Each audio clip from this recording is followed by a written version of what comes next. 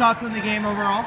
Well, I thought in games 1 and 2 we came out really strong. We just executed really well. We were very crisp tonight. Our passing was good, and we attacked the ball very well. You changed things up a little bit tonight in your rotations. What was the thought behind that? You know, I really felt like we needed to get some better serve receive going. And Leslie, she's a really good serve receiver. I think Chantel's a great defensive player, and so is Leslie. But I just wanted to experiment and see if our serve receive got better in that rotation tonight. You took Northwest in 3 sets tonight. Could you talk about the game overall? Overall, it was just really great to play together as a team again. We kind of got our rhythm going. We were really crisp and smooth, and everything felt pretty easy because we kind of had that groove going on. Could you talk about the pink night you guys had tonight?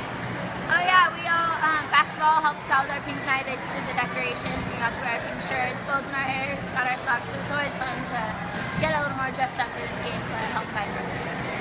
And you have a quick turnaround to tomorrow night. What are you going to take from tonight's game and do tomorrow? We're definitely going to try to keep the momentum and the intensity. We try to keep playing to that high level that we've been trying to get all year. So keep that tomorrow.